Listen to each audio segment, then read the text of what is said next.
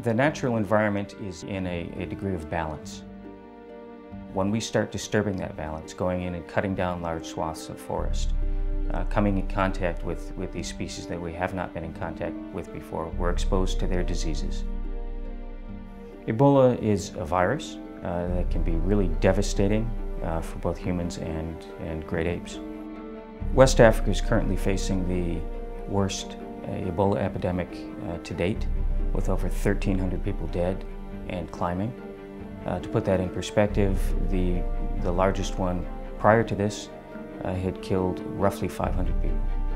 Currently, there is no cure for Ebola. There is no vaccine, there are no drugs that will cure it. If we can determine where Ebola is circulating in wildlife populations, we can use that information to inform the human health community. It's believed that certain species of fruit bats are natural reservoirs for Ebola virus, meaning that the virus survives in them, but they don't get ill.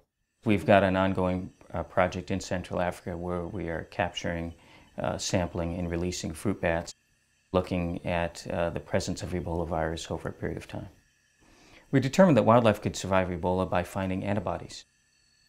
Both humans and other animals, when they're exposed to a virus or a bacterium or other pathogen, they produce antibodies, and those antibodies protect them the next time that they're exposed to that same disease.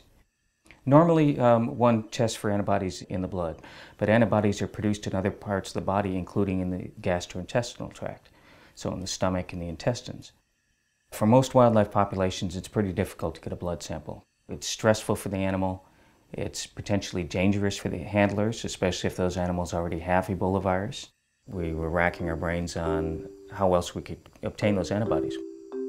For example, with a gorilla. Gorillas are notoriously elusive, particularly where they've been under hunting pressure. So when they hear humans, they smell humans in the area, they tend to flee. It makes them extremely difficult to find. Their feces, however, they always leave behind. This new technique allows us to simply collect a fecal sample and test that fecal sample for antibodies. For us, this is a very exciting development.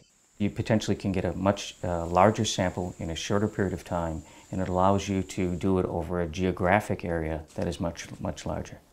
One organization can't do this alone. WCS works in partnership with many other researchers, many other institutions to do this work. The more we know about a disease, the more we can try to prepare for it. The more we can determine where it's coming from, try to modify people's behavior to minimize their coming in contact with the disease, the better we can design vaccines or potentially treatments against it.